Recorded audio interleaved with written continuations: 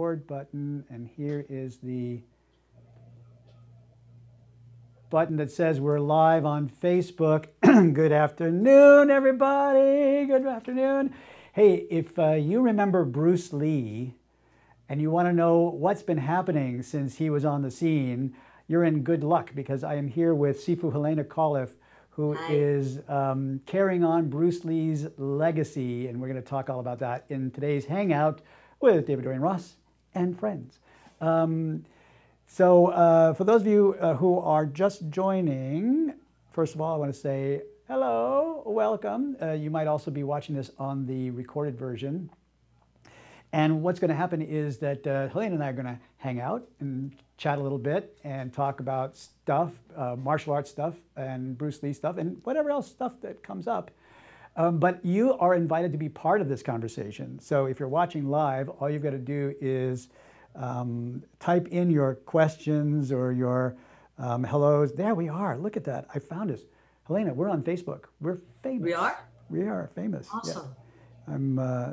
Yeah, let me do that. Okay, this way, see, I can see the comments when they come in, and then I can feed them back to us.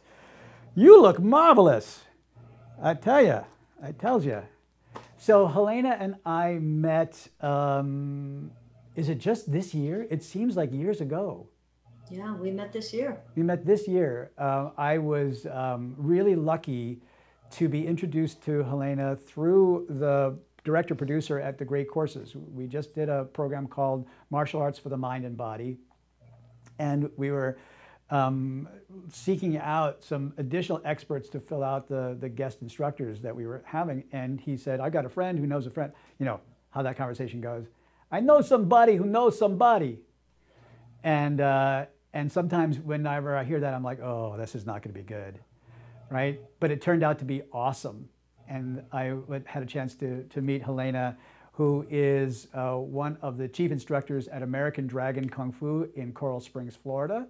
And she is the creator and co-creator of a number of different programs down there. And I'm going to tease all of that background out of her right now for everybody to get to know her. But already we've got a bunch of people who are here. Maureen is here from Ohio. Hi, Maureen. Hi, Maureen. Sue Carter's here. Susan lives in Wales, and attends my classes. But where are you right now? You're in like Sri Lanka or something, somewhere over the. Dave Sullivan is in Montana. He says hello. Hello. Because they have a Helena in Montana, as you might know. Yes, Helena, Montana. Never been there. It's on my bucket list, though. It's on your bucket list. I must go to the city that bears my name. Right. Of course, I'd be like looking around a long time to find a city called David-Dorian. It'd be, You'd be looking for a while, I think. Be looking for a while. So anyway, that's how Helena and I met, and we had an awesome time. And if you want to go see like 3 seconds of Helena, go watch the preview on the Great Courses website for the new program, Martial Arts for Mind and Body. And she does this thing when they introduce her, and oh my God, you are so fast. Like you just, like, they did not speed up the camera. That's how fast Helena actually is with her hand techniques. She's a live wire. So very excited. Welcome. Thank you. Welcome, welcome. So here's how this show goes. I ask her a question, and then she asks me a question, and then hopefully if you guys have some questions, I'll ask one of your questions, and we'll go round and around like that. So my first question is about Bruce Lee and about your training in Jeet Kune Do. So like give us a little bit of the background for the couple people who haven't met you before. As far as what I've done and like where did it start for you and then lead up to what you're doing now at your school? Okay, well, it started back in 1989, Queens, New York. Had a good friend of mine who we'd always go and hang out at her boyfriend's house, and her boyfriend happened to be a martial artist.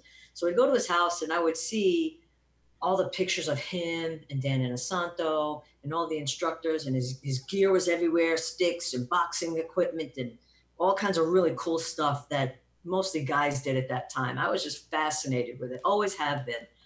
Yeah, I was one of those kids who on Saturday afternoons. I don't know if they have it in Montana or in Wales, but the drive-in theaters at Saturday afternoons at 3 o'clock where they have the Chinese movies that were dubbed. My father used to watch those all the time. I'd watch them with him, and I was just fascinated by them. So I went to my girlfriend's boyfriend's house, and one day I just looked at him. I said, "What is all this martial arts stuff? This looks really cool. Tell me about it." And he gave me a little lesson in his living room and referred me to his school and his Sifu, which happened to be Sifu Neil Cauliffe. I went, I joined the school, trained for a while, married him a few years later, and moved to Florida. And that was back in 1989. It all started, and now we're down here in Florida. We have a successful school here, and that's really where we're at the moment. That's, you notice, by the way, it did not escape me that you jumped right from, I started taking lessons and zip, then we were married and we moved to Florida. Oh. So that, not quite that fast. It was like 2 seconds later, we were in Florida. No, there was a little time in between. I mean, like, that's really, like, I'm sure you guys who are watching know that, like, that's where all the really juicy stuff is like, what's in that in-between stuff. Like, you know, so there were days when, you know, my girlfriends would say, "Your boyfriend gave you another black eye. Are you sure he's the right one for you?" No, well, they didn't quite say that, but they did wonder why I wasn't going to hang out at the bar on Friday nights anymore, because I had class Saturday morning, and that was more passionate for me to be able to do that. So there you go. You find that passion. So tell me, not just me, you know, but for the people who are watching, like, you and I talked about this a little bit. We kind of tried to weave it into the show about remembering Bruce Lee, remembering him when he was alive, and remembering like what that whole vibe was. I'm that old. You youngsters don't remember that far back, but you know, I remember like the culture and what this whole disruptive Jeet Kune Do, not traditional, but what is it? But it's really badass kind of stuff. Like, talk to me and talk to the audience about like what makes Jeet Kune Do special. Like, what do we get? What's the legacy? Like this show is kind of like about Bruce Lee's legacy. That's where I want to jump off of anyway. It's about you, but I want to jump off with Bruce Lee's legacy. Well, Jeet Kune Do translates literally into way of the intercepting fist. It is a non-traditional method of martial art. So Bruce Lee was a traditional Wing Chun practitioner, as most people who know about Bruce Lee know that.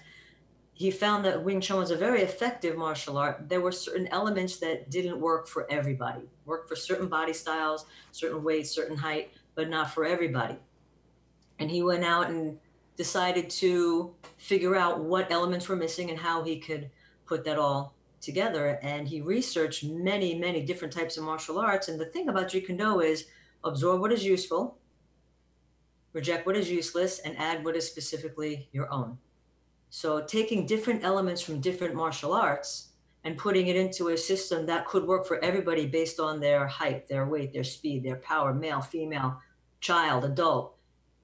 His Jeet Kune Do could be effective for anybody in the way that they use it. So my Jeet Kune Do will look different from yours. Your Jeet Kune Do will look different from somebody else's, but it is all still Jeet Kune Do. Does that make sense? It's a philosophy of training, not necessarily a traditional martial art. So this is, I think, a real interesting distinction about what is Jeet Kune Do from other kinds of martial arts, is that it is less about here is what a punch is, here is what a kick is, but rather a philosophy of the why and the when.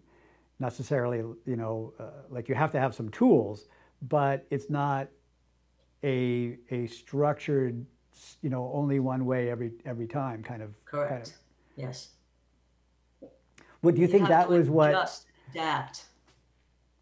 Like, I get, even now that you've been training for, I can kind of try to picture you, you know, in your 20s, like a little bit of a rebel, a little bit of a, like, I can't imagine anybody ever telling Helena what to do without you going, get the fuck out of here.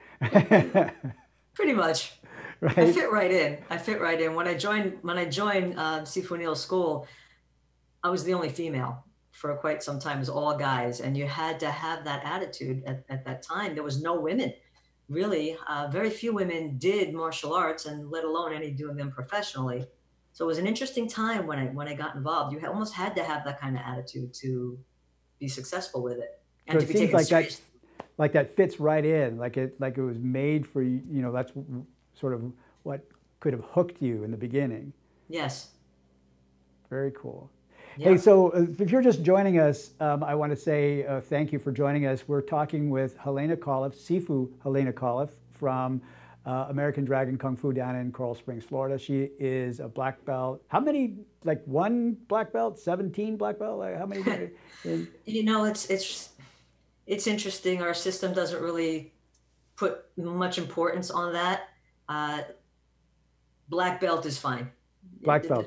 So yeah, the degrees don't really, after that level, it's not really important as far as the degrees. It's what you're learning and how you apply what you learn and so on. Continuing your training. You know me, I totally get that. I ask a lot because people just like, they want to place it in context with what their concept of martial arts are. And by the way, this series of Hangouts might actually change some of your concepts of what martial arts are. Like learning something from Sifu Helana today, I think, you know, might be a very interesting education in like where different styles emphasize their tradition and whatnot.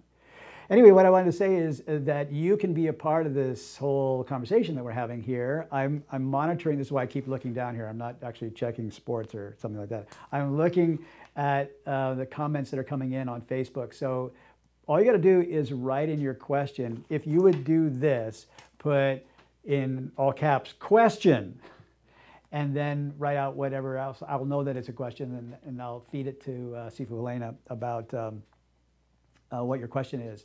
And you can be a part of this conversation. So it's just not all about me. Speaking of which, it's your turn to ask a question. Okay. So David-Dorian, how old were you and what got you interested in martial arts? Ooh, how old was I? So relatively speaking to people who like, you know, were my contemporaries, I started when I was in my 20s. And so that was relatively old because I immediately got into the Chinese Kung Fu community where people were starting in like when they were 8.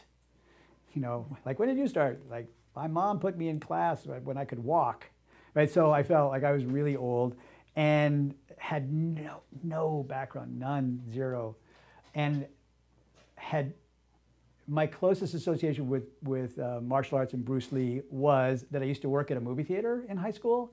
And we ran Enter the Dragon for like 3 months straight. So I'd seen that movie, about 700 times. So that was, and I still liked it. So that, I was actually returning to college after being in the military, and I wanted to learn to meditate. And I was so absolutely like terrible at trying to meditate that it was suggested to me that moving meditation might be more my speed, and that I should try Tai Chi or yoga, and so I tried them both. And I tried like the same week. I did my first Tai Chi class on a Tuesday, my first yoga class on a Thursday, and I've been doing both ever since. That was like 40 years ago. So that was how it started for me. And then I'm like, holy cow, it's Kung Fu, you know? And so like, then I got into a lot of stuff after that. But that began my journey. And it never stops. And it never stops. And now, you know, I'm 60, just turned 60 last summer. And good for you. Don't look a day over 40. Don't look a day over. You don't. It's see, it's the martial arts lifestyle. It is. It is totally. We were just talking about that this morning. Like we're going to rebrand our company as like it's not just about learning class, teaching classes, whatever. It's a lifestyle, right? I say all the time, I got to make this body last another 60.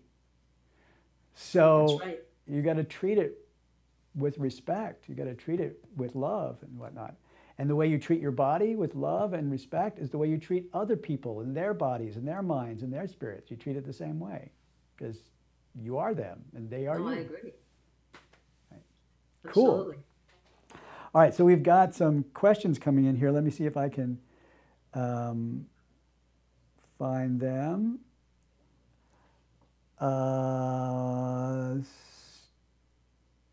Sue Carter, who is in Surabaya, by the way. She's visiting her daughter in Surabaya. She says she is female and very small, and she started in Aikido for the same reason. Where is she? Well, she's my student who lives in Wales, and Wow. she's she's not actually on holiday. She's actually out visiting her daughter who lives in Surabaya. Which Wow, that's some commitment. I think I'm supposed to know where that is, but I'm not sure I do. I can't help you. Sorry. Oh, come on. No. So I brought you on the show just for your geography knowledge. No, I did not do well on that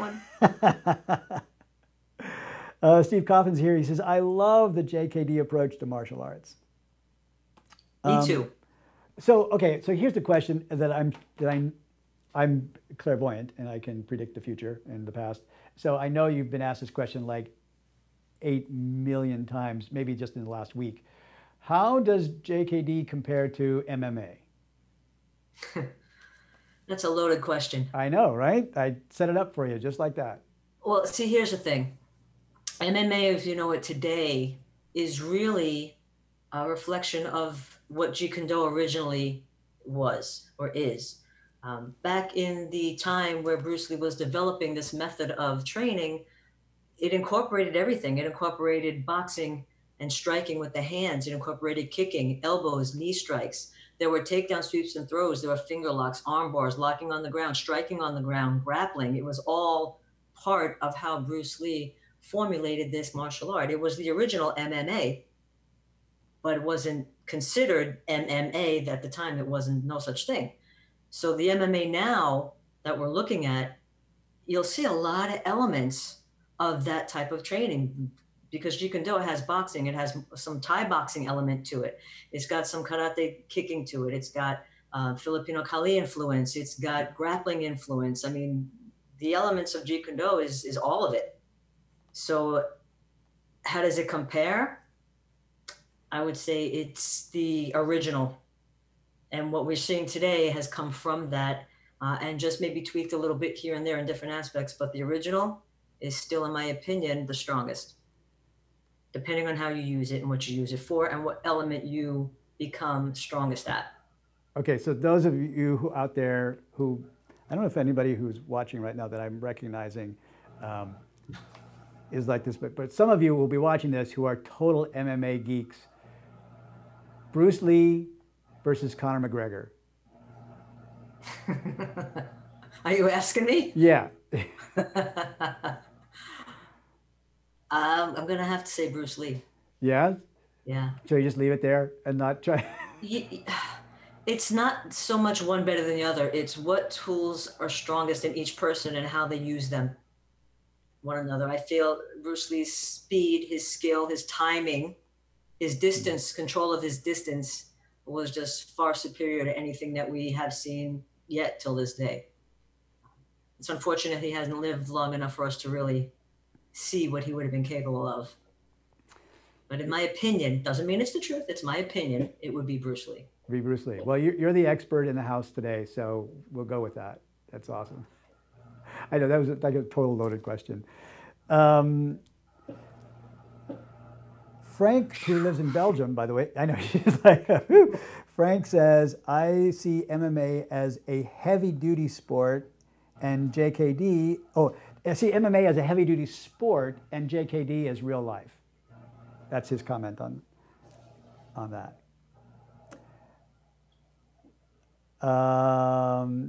Patricia Snodgrass says, Bruce Lee was a god. Well, there you go. See? There you go. And Conor McGregor is a mere mortal. That's cool. The rest of us are mere mortals. The rest of us are mere There really hasn't been anybody that's come close. You have to admit, even the martial arts superstars that we have now, they're phenomenal. Great practitioners, great on screen, application. There's nobody quite like him though. And if you ask any of these people, they'll tell you the same thing. He was just that good. So it's a mixture of a couple of things in the way that I, you know me because we work together. So I'm a bit of a historian about martial arts, and what one of the things that sets him apart, in addition to his physical skills, is that he was just thinking about this a little ahead of everybody else. Like for a lot, back in the day when he was alive and I was following him, it was a lot ahead of where everybody else was thinking. But you give somebody like Bruce Lee, who is an absolute genius in the first place, that much running room out in front of the thought processes. By the time you're thinking about, adapting to real life situations in this,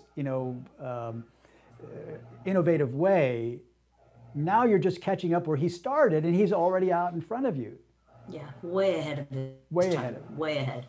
Just the way that he thought about it is his advantage. Would be, still is. Time is an illusion. So he's still here right now. So it would be his advantage. Yeah, way ahead of his time. Just always 20 steps ahead of everybody else. And he was a philosophy major, so he had a lot of that to go with it. It just was a very powerful combination. I'm still looking at the comments that are coming in on Facebook over there. First of all, thank you for the comments. We're getting an awful lot, Helena, just to let you know, saying hello and saying that they're enjoying the conversation. Patricia Snodgrass is still going on about how she has a crush on Bruce Lee. Just saying. I get that. And Ty Cobb is giving me a little bit of a razz about my time is an illusion. He says Bruce Lee is still dead. I know. I'm just fantasizing that he would not be. And I'm still looking to see if you have some questions for Helena. You can write them in here. I will feed them to her and we'll get her take on whatever your interest is and your questions. In the meantime, so I have a question for you. Yes, your turn. So obviously, when I was working with you on the set for the video, you have an incredible ability to present and to speak and to get the point across, and you didn't really have much rehearsal time. How do you do that? How do you do that as well as you do? You did a lot of these things in one take. I was impressed. I thank you, first of all, for that. And like, for those of you who don't know how much, so a lot of it is just practice. So we have a main thing in my school. Our number one training principle is you get best at what you practice most. You get worst at what you practice least. And so I've done over 150 DVDs and television episodes and whatnot. Like, that's a lot. I am by far and away, as an individual, not as a production company, but as an individual, I've done twice as many easily as any other individual that I know of, maybe in the world, certainly in the US, around martial arts and Tai Chi in specific. And a lot of my stuff stinks. Like I've made a lot of, like, you watch my very, very first, VHS instructional tape is so bad. I hope every copy is burned and like nobody watches it. It's so terrible. But over time, the practice makes you better at being able to do whatever your craft is. And I love martial arts. I mean, it's really a passion for me. Not just the physical activity, which I so totally am jazzed about every time I have a chance to train or whatever, but also the philosophy and the theory and the history. And so when I get up and I do like a one take, it's because it's already in it. It's bubbling up. It's like a little voice, a little alien in my head says, dude, just open your mouth and stuff will come out, right? And so it's already in there, just wanting to be let loose kind of thing. But thank you for the compliment. It's just very eloquent the way you do that. The other thing I think about this, and this is why I'm so impressed by all the guest instructors that we had on the show, is each one of you is a really consummate teacher. So I'm a terrible student. I have what I say zero goose egg talent for anything physical, martial arts and Tai Chi. I have zero talent for Tai Chi. So I had to work twice as hard, 3 times as hard to get any skill at it.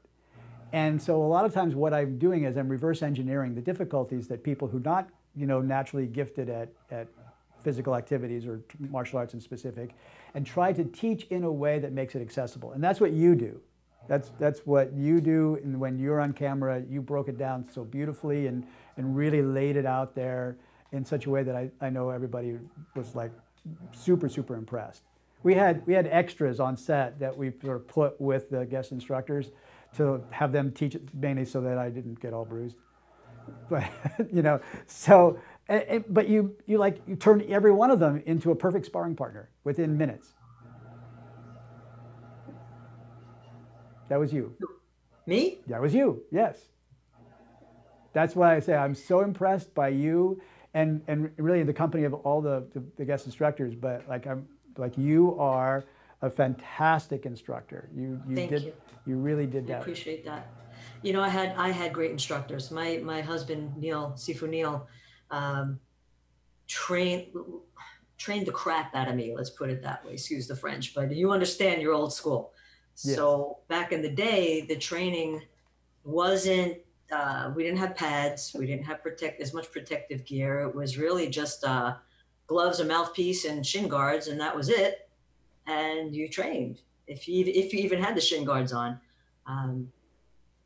Sifu Neil really drilled into me the importance of getting it right and doing it 1,000 times, 2,000 times, 3,000. There was nothing for us to stand in front of the heavy bag and do 1,000 Thai kicks on the bag in a training session, because he wanted us to have that, not the memorization, but the ability to not have to think about it if we have to use it. Yep. To be part of who we are. Yep. And I thank him for that, because especially being a girl, he wanted me to really be able to use it if I had to, and understand what I'm doing, not just to memorize a routine or a form or memorize techniques to pass a test. It was drill this until it becomes part of who you are and what you do. And you know what? Whenever you're ready, we'll throw a test at you. It could be a year, it could be 2 years. It wasn't like it is now. A lot of times it's learn the material test. And that's very important for goal setting and for teaching a lot of people. But when I was coming through, that wasn't the case. It was, okay, I'll test you when I think you're ready to do it. And it could be, like I said, my first test, I think, was about a year and 3 or 4 months into my training before I actually moved up a level.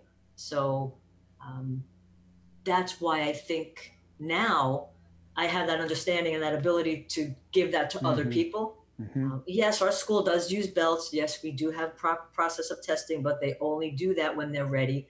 And so you have to kind of balance teaching the masses and giving them the real training and not making it about memorization test. It's a hard balance, but we're making it work. Yeah. Something you said, I want to just kind of make a comment on it. Because you said that Neil, Sifu Neil, who's now your husband, after 2 seconds of training. 2 seconds. That it feels that way sometimes. Right. Would prepare you, because you said especially being a girl. And I want to maybe talk to a couple of people out there who are watching who may not be martial artists or may not have, you make a statement like this in this sport. This is such an arbitrary designation. Like, you're a girl, you're a guy. You're a girl in martial arts, you're a guy in martial arts. Toughness knows no gender. And Sifu Helana is tough. She's obviously got, her sweetness and her heart in there, but she's a tough martial artist. Like, I don't care if she's a girl. If she hit me, it would hurt a lot. And if she was called upon to use, in whatever context, the martial art that she has studied, her toughness would dominate anybody who, tried to test her. And that is a lesson about everybody, that toughness knows no gender, toughness knows no age. Like, being 60, 70, 80, 90 doesn't matter. You could start when you're 90 and be tough. Right? That's something that you choose and you train and you become. Right? And I agree. Mental toughness first, physical toughness follows. So Patricia has a question, and since she followed the rules and wrote a question, and this would be a really good segue for you. She says, do you have, oh, she's got 2 questions. Holy cow. All right, so Yes.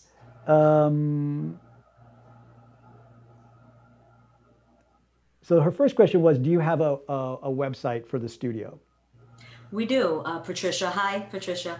The website right now is under construction, but you can go to americandragon.net, and that'll give you a little bit of an idea of what we do and who we are. We're actually changing that over shortly, but if you keep looking, you'll see that change come out about, I don't know, so 2 or 3 months from now. Okay, I just typed that in for you guys. So americandragon.net, you can go ahead and click on that and go over to their current website. And then just like, do you have like a sign up for a newsletter or anything like that on there? I don't yet, but that's coming when we make the change over to the new web page. Yeah, that'll be available for sure. And do you have a Facebook page? Yes, American Dragon Martial Arts Academy. American Dragon Martial Arts Academy. Again, let me just type this in. American, is it Dragon singular?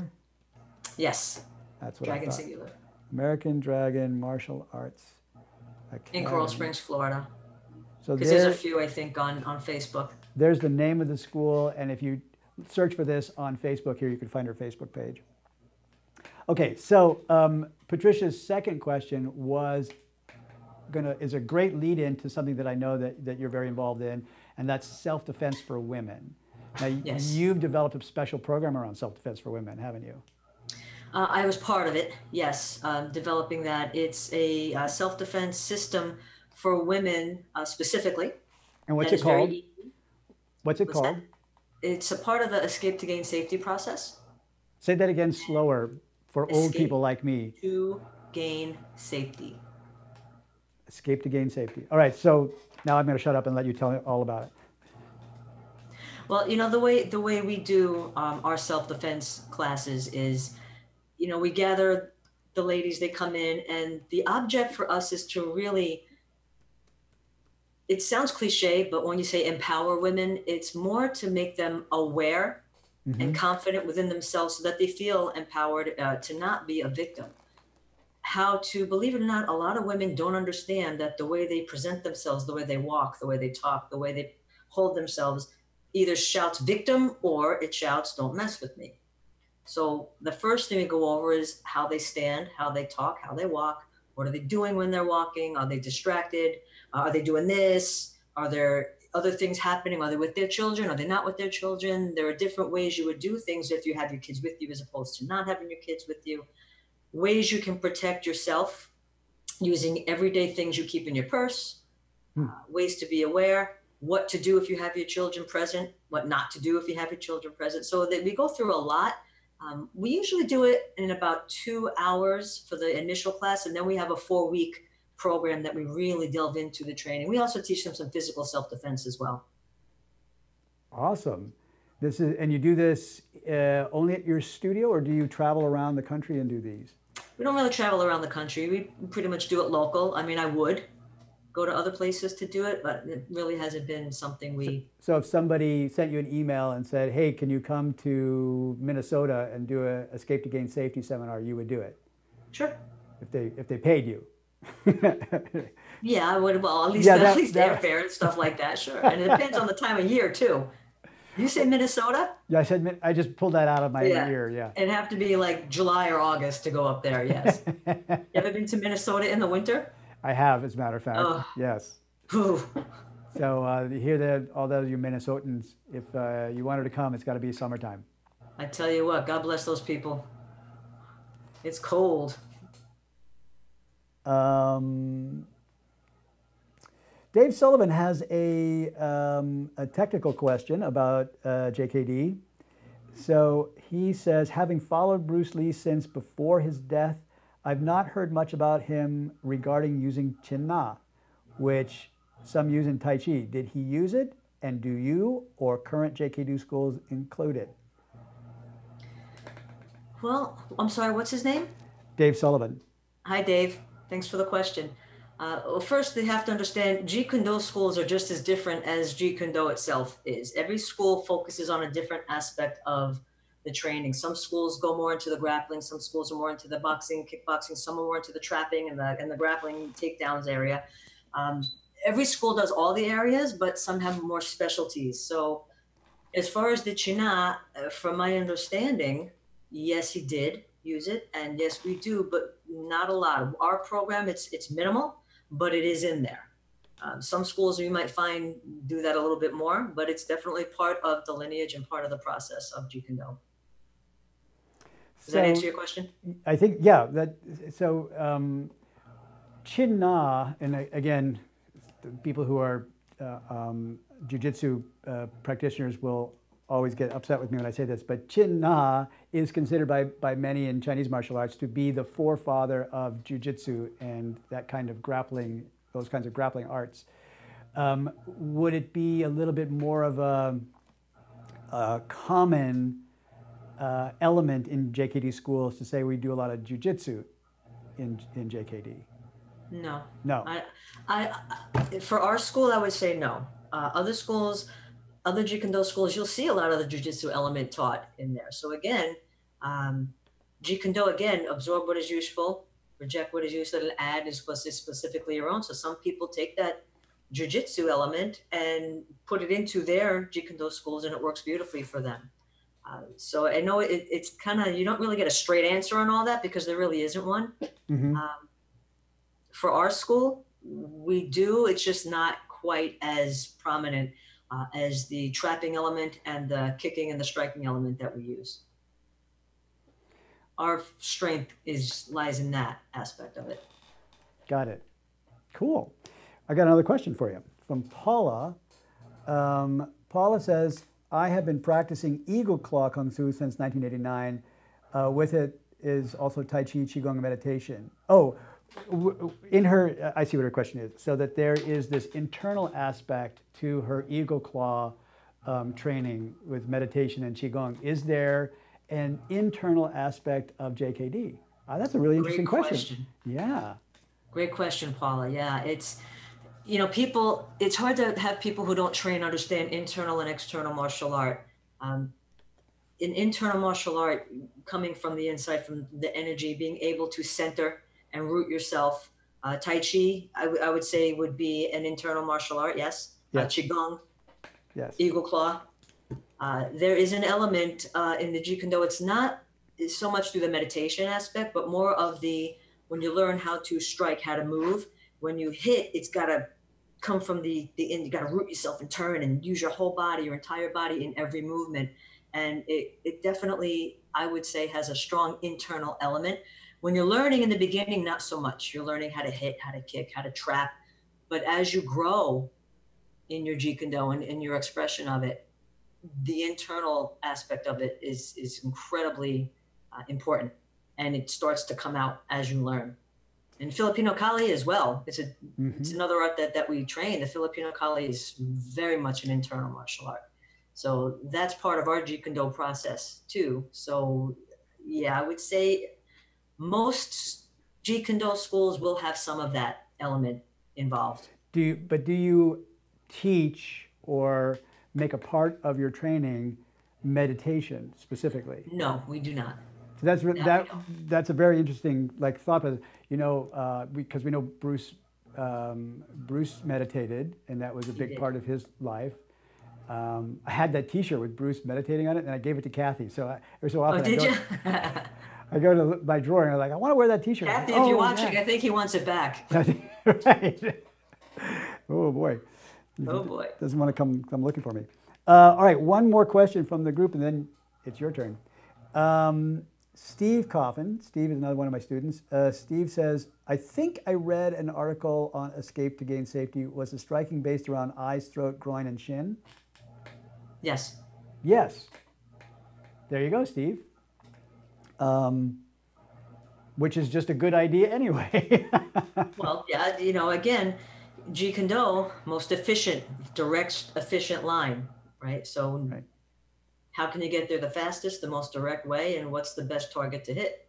And so those are down the center line. I'm going to turn the question over to Helena here in just a second, but I have to ask these questions or make this comment, or otherwise I'll forget it. You know, that's that's where my brain is at. So in terms of direct line, so I have like 2 days worth of training with Helena. I can't say that we've trained together, we've sparred, like it was on set and it was very controlled. But I'll tell you that I could see so much going on. So Helena is extremely precise. Like when you talk about direct attacks, you know, like she picks up a target, eyes, throat, groin, you know, whatever, she'll go right there. But in addition to that, she is wicked fast. Like this is just really something that, you know, you can tell the thousands of repetitions that have come from that because to have that kind of speed. And you guys don't know this because, you know, you're getting a chance to watch her sitting at the table on interview and whatnot. But check out her website. Check out the website that's coming. You know, hopefully we'll see some video of her classes in action. Like this is what one aspect that's so impressive when you watch a martial artist and you go, that's just thousands of hours. End of story. That's just thousands of hours. That's all thousands. It is. You know, Yeah. We have a saying that we teach our juniors. So what's the difference between a black belt and a white belt? Well, black belt is just the white belt that never quit. There you go. And did it over and over and over again. That's all it is. Yeah. That's all it is. There's no mystery to it. It's just training. Yeah. John Wooden, the basketball coach from UCLA, used to say, you know, champions never lose. They just run out of time. Right? That's it. The clock runs out, but they never actually lose because they just keep on playing. All right, your turn. My turn. What do you enjoy teaching the most? Ooh, that's a really good question. Because I know you're very versed in many different styles and in different things. So what do you enjoy teaching the most? I enjoy most the first day of a new Tai Chi class. And you know, I've taught, you know, I've been a trainer for competitive athletes, you know, who went on to, I've, you know, run my own schools. We've had obviously everything, you know, intermediate, advanced, and everything. I still love, most of all, the beginning class. It's just always my favorite. Now, I'm not talking about kids either. Like people who train kids, oh my God, I have so much respect for people who train kids. That's too much for me. So I'm talking about adults, and oftentimes they're older adults. And what's happening now in my life is I'm running into older adults who are like almost on their last desperation move. Like, hey, I don't think I can do anything else, or I'm starting so late in the game because I, you know, worked at a job and never was a, you know, martial arts, whatever. Like, and to be able to introduce something and say, it's never too late. You can start right now, and you know, I don't care how uncoordinated or non-physical that you feel, you know, you can. And that first class, I always get that feeling from the group, and so that's why that's a really good question, Leda. That's still my favorite thing to do, is to teach beginners. That's great. I mean, it's very true. You know, people can start at any age. They don't realize that you're never too old to start. You're really never too old to start. And people get this in their head. Did I tell you this when we were on set? I don't like back in the late '80s. I had a buddy, my roommate and I. We were training at the San Francisco Wushu team, and we like watched every kung fu movie there was, including all the Bruce Lee movies, all the Bruce L.I., you know, Bruce Lee. Bruce Lee. So there's this one movie, like one of the first ones that was supposedly about his life, the biography movie. And there's this one line in the movie that was our favorite line, and we always would like say it to each other all the time. So the scene is the Bruce Lee character saves his boss from being beat up by a bunch of guys who are trying to shake him down for money. And the guy says, "Oh, Bruce, you're so great." He says, "You should learn Kung Fu." And he says, "Oh, but I'm too old." And Bruce Lee turns to him and says, "Oh, but it's never too late." And that's been my motto forever. Like that one line of the movie said, the Bruce Lee, "It's never too late." It's never too late. We've had people in their mid to late 50s pushing 60 getting black belts. Never too late. Never too it's late. Up here. There you go. Let me just check and see if there. Walter Santelli says, I'm sorry I missed the beginning, but is Sifu Helena part of your latest Great Courses production? Yes, she is. She is one of the fantastic guest instructors, and she came on to do the segment on Jeet Kune Do. I could not imagine a program about martial arts in America without JKD. But you know what? That's not all that Sifu Helena has trained in. And maybe this is an opportunity for me to ask her to tell us a little bit more about some of the other training that you've done. So you're a black belt in more than one thing. I am. And thank you very much, by the way, for all the wonderful compliments. Thank you. Before I actually started Jeet Kune Do, I did some very informal Wing Chun training with a friend out in Long Beach in New York.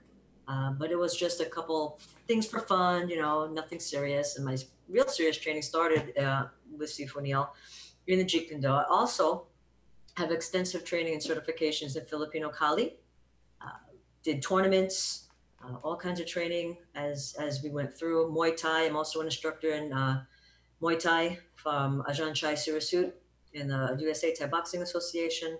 I hold a silver glove in French Savatte kickboxing under Professor Salem Asli as well. Where did you, I'm curious about this. This is like the most fascinating part. Like, where did you get that training? Savatte? Yes. Professor Salem and my husband Sifu Neil are very good friends. Sifu, he would bring Professor Salem into the academy up in New York once a year for seminars. So that's how I met him, and I started training through seminars. And then when we moved down here to Florida, we would bring him in not only for seminars, but for private training as well. My girlfriend and training partner, Sharon, and I would train with the professor and just fell in love with it and went all the way up to the silver glove level. So it was really lucky and blessed enough to have him in Sifu's life to be able to give us that training one-on-one. Can you describe, so for people who don't know what this is or who have had limited exposure to Savatte, can you talk a little bit about it as a martial art and where it comes from and what this sort of the style is like? Yeah, Savatte actually came from a martial art from France called boxe française. It was actually French foot fighting. They would use their kicks and they would wear these special shoes with a hardened toe. Ooh. Very pointy, hardened toe. Sounds deadly. And that's how it was. A street self-defense art is really what it was. Solely for street self-defense back in the days, I think it was the 17 or 1800s. And it evolved into what we call Savatte, which means old shoe. Oh, really? Old, yeah. Yeah, that's what my kids call me, actually. Your old shoe, right? Old shoe. It's evolved into a very intense sport. And if you Google it and you go to YouTube, there's all kinds of Savatte fights that you can see. It's just tremendous. It's very fast-paced, cardio intensive. It's brutal. Wow. Not quite like Muay Thai brutal, in a different sense. It's fast, it's accurate, it's the control that you need to train is just unbelievable. Balance, coordination, movement. It's fascinating to watch. If you haven't ever looked it up, you should look it up. And it's French, which means that and it's French. And I'm sorry? When you get kicked in the head, it's just really romantic. It's correct. Right. You can't, and it's a lot of fun. It really is.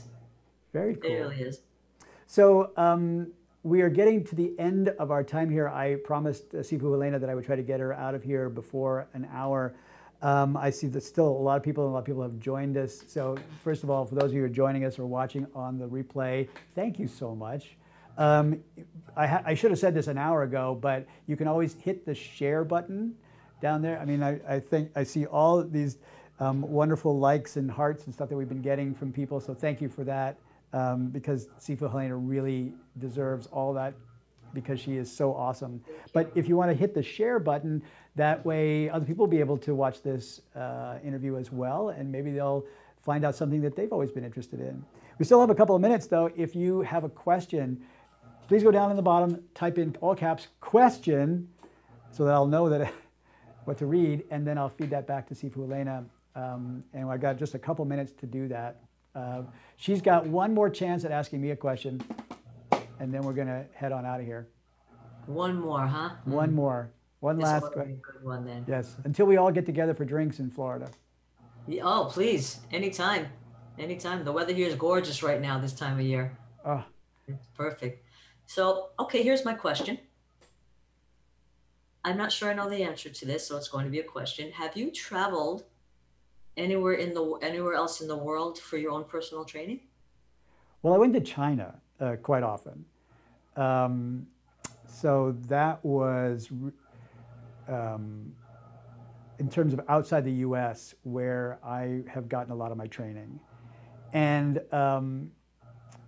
you know, it sounds very romantic and it sounds very like legit, like to say I went to China for Kung Fu or Tai Chi, or I went to Japan for, you know, karate or Aikido or something like that. The truth of the matter is, I mean, on the one hand, the opportunity to train with some of these masters in China was like a once in a lifetime, like historic. Like I had, because of the fact that I was on the US team and had known some really famous people inside of Chinese martial arts in China, I got access to better coaches and teachers. And that was amazing. And so without question, I got some high level training. I'm sure a lot of it was just wasted on me. Like, cause you know, I struggle. But here's the thing that I say, like, in one sense, I could have replicated much of that training here in the US. And there were lots of great teachers that I studied with here in the States as well. But what was different was what I call the flavor. Like being immersed in the country of origin and doing my Tai Chi in China, surrounded by all the other students and by the teacher and by the language and by the food and by the smell in the air and by everything else like that, you pick up this flavor. Like one of the greatest compliments I ever got, for me, it was the greatest compliments, is that when I lived in Hawaii and was teaching in Hawaii, a master from China came and was visiting, and he stopped at the park and watched my class. And he just stood there for like an hour watching class. And afterwards went over and, you know, shook his hand and thanked him for coming. He said, "Your student looks just like a Chinese people." And I'm like, that's the best compliment. That is, right? People, that's a high compliment. It's rare. So that was what I feel like the really most treasured part of my travel overseas to study. Very cool. Yeah. Very cool. All right, let me just check and see if there's one last question here. And the winner is Steve Coffin, who says, how much is Wing Chun still a component of JKD training? He says, I enjoyed Wing Chun when I trained a few years back. Steve is one of my students up in Canada, who's a wonderful artist, by the way. Maybe Steve could like do a little cartoon of Helena. Like, this is what I'd like to see. Steve, Helena and I as Rock'em Sock'em robots. And here's Helena. I love it. Knocking my block off. That'd be great. I want to put him on the spot, but. Well, Steve, excellent question. The answer is, it is the foundation. It is still the foundation of the Jeet Kune Do training. That was Bruce Lee's mother art. That's what he started with. And everything that we do now is based off of what he learned in that system. It's very much, we still do the mukjang training, the wooden dummy training for those who don't know what a mukjang is. We still do the trapping hands, the hand immobilizations, all of that. And that definitely stems from the Wing Chun. It is still the foundation of what we're doing in the Jeet Kune Do, and that part of the Jeet Kune Do training. Awesome. Well, Helena, Sifu Helana Cauliffe, thank you so much. Thank you for having me. So generous with your time. If any of you happen to be living in the Florida area or want to travel through, or on your way and you pass by Coral Springs, you owe it to yourself to come and visit her. I might send her an email first, just saying, to let her know that you're coming. Everybody's welcome. Look for her new website coming soon, and everything else. So have you got any other projects so? You should all go out and get a copy of the Martial Arts for Mind and Body DVD set that just came out. She has her own. We got 3 episodes out of you, didn't we? 2 or 3? I believe so. Yeah, we got 3 half-hour episodes where Sifu Helena is explaining Jeet Kune Do and the Jeet Kune Do method, and teaching actual techniques. If you're gonna, I gotta do the disclaimer, if you're gonna do this with a partner, you need to be really gentle, like 10% effort until you're with an actual live teacher. But you could still learn an amazing amount by watching what Sifu Helana is got to lay down for us. So go and get that, and maybe we'll get her back on the show again, where we'll get her into the studio with a camera, and we'll just watch her take a bag apart or something. I would have so much fun coming back. Andy, I would love to anytime. I had a blast. That'd be awesome. Thank you so much. Thank you, For all of you David-Dorian. guys who are watching, thank you again for the opportunity to share this with you, sharing some really great friends that I've had a chance to meet over the years.